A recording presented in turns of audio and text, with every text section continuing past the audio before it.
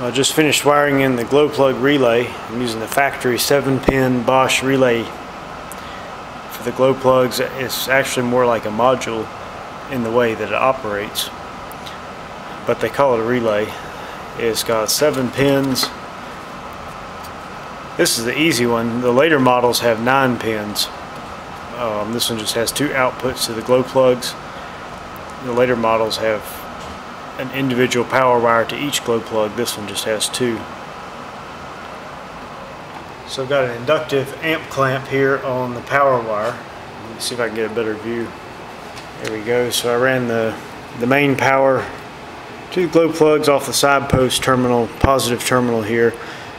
It's supposed to draw about 50 amps at wide, at full power to the glow plugs.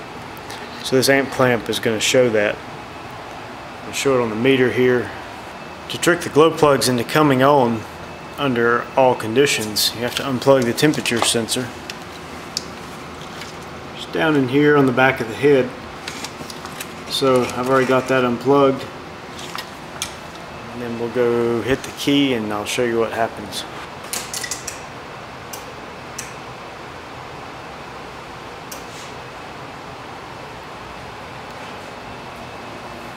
So that's the amps that the glow plugs are pulling. Obviously less amps as the glow plugs get warmer.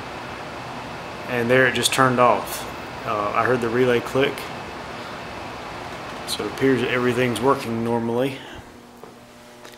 And then I verified that with the VAGCOM diagnostic software here.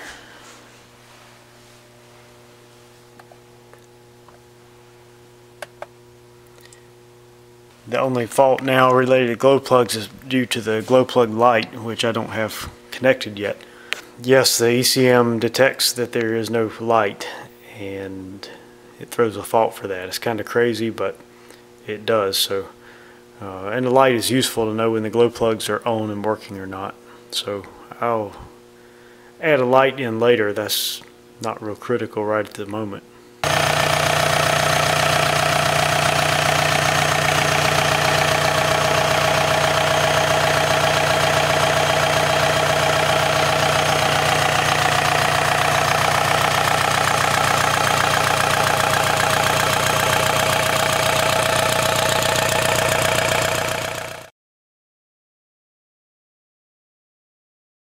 Relay pin 30 is the largest terminal on the relay and is wider than your normal size spade connector.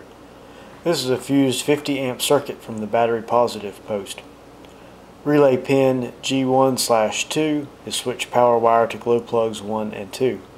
Relay pin G1/2 is also a switch power wire to glow plugs 3 and 4. Relay pin 31 is a control side ground. Relay pin 86 is a control side positive. This is powered by the ECM relay. Relay pin ST is ECM to relay. The ECM uses this wire to activate the relay when specified conditions are met where the glow plugs are required to be on. It is a 5-volt signal and goes to ECM pin T80/42. Relay pin D1 is a 5-volt signal back to the ECM when ST pin is powered. This circuit provides feedback to the ECM, which includes fault checking. This goes to the ECM pin T80/37. With this configuration, the glow plugs work perfectly for me the first time I tried it. With the ECT sensor unplugged, my ammeter read 49 amps on relay pin 30 with the key on. After I started the engine, the amp draw went down to 24 or 25 amps. This wiring information is for the Bosch OEM relay, part number 038911-253. Of course, use this information at your own risk. This data is correct for my application and may not be correct for your application. Double and triple check your wiring diagrams. Figure out and understand exactly what each wire does and do your own research. Learn how things work. Also, be sure to write notes so you don't forget. This makes it easier to troubleshoot in the future.